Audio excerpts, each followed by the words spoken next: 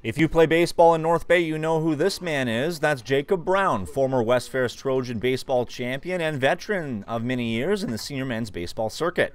He happened to be on the mound for the Eastside Mario's team for opening night at Veterans Field. On the mound is where he met me post-game for a look at the unique season which aims to keep safety paramount. To start off, our big protocol was having one umpire call balls and strikes from behind the mound, wearing catcher's mask, obviously to ensure their safety.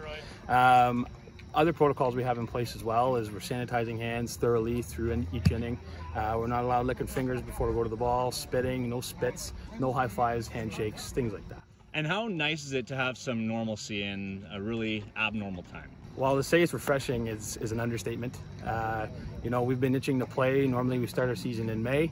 We've got to respect everything that's going on in the world right now, obviously, but we're happy that we can get out here and finally play. And what's your take on the first night?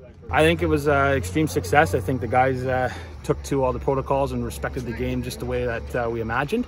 And I look forward to more of great action this year. There was a quick turnaround to saying, okay, guys, we're ready to play, and then teams being on the field. Was it a difficult kind of transition to getting in gear right away?